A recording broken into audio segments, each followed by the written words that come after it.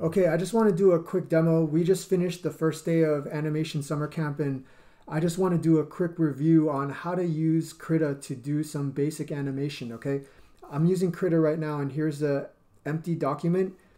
If I want to animate, you first have to change your workspace to animation so that you can see your animation tools like the timeline and the animation controls, like how to play your animation and to adjust your duration. So I'm going to go over to the window menu, and there's a sub menu called Workspace. I'll switch to animation. I like to immediately just raise my timeline up a little bit. Whoops. I just accidentally popped it out.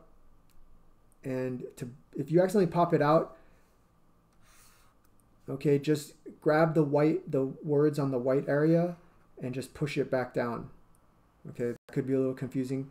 I'm going to hover over these dots, and you'll see your cursor change into a double arrow, and that means that you can click and drag the timeline a little bit taller. Okay, I just want to quickly do a super simple animation that I think is important for you guys to practice if you're a little bit confused about how to animate. Start by right-clicking on frame 0. You'll see a orange dot. Right-click over it and choose Create Blank Frame. And I'm just going to create a circle. Then I'm going to jump forward a few frames, maybe to frame 3. Okay. I'm going to right-click and choose Create Blank Frame because I'm going to draw a second drawing.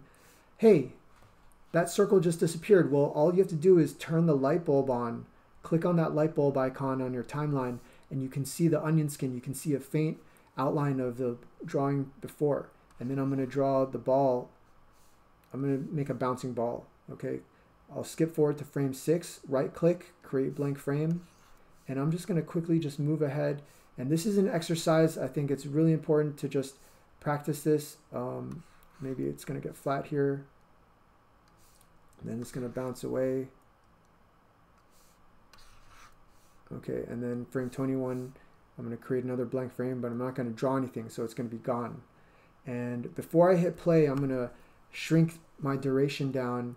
Since I have 21 keyframes, maybe I'll just make like the playback from 0 to 30. And when I hit play, I've got some animation, okay? Please just practice setting keyframes. You don't even have to draw anything complicated. I'm going to do another one. I just turn the eyeball off. I'm creating a new layer here. And I'm going to go really quick. Hover over frame 0, right click, create blank frame, and I'm just going to draw a line. Go to another frame, create blank frame. Hey, it disappeared. We'll just turn the light bulb on, draw another line. Create blank frame, create blank frame, and look, I'm just making this line move around. Okay, that's enough. Let me just hit play. Okay, I forgot to add a blank frame on that one, but when you guys make mistakes like I just did, it helps you learn because you're like, oh, okay, why did that happen? Well, I forgot to right click and create a blank frame. So I ended up drawing on a frame that already existed. You can go back and let's say I just want to put a dot. Hey, you know what? This kind of looks like a carrot. I'm going to go in here and I'm going to put some leaves on this carrot. Okay, 3 leaves. So on every frame, I'm just going to add these 3 carrot leaves. Once you create those keyframes, once you create those blank frames, you don't have to right click and choose that option anymore.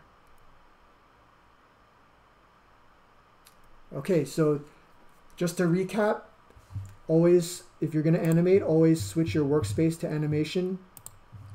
And before you draw, right click and choose create blank frame. Okay, I just right clicked on a keyframe, so that's why create blank frame isn't even an option, but I can remove an existing keyframe. If I go to a blank frame, I can right click and create blank frame, and then you can draw more poses or more drawings for your animation. Okay guys, practice animating and practice drawing.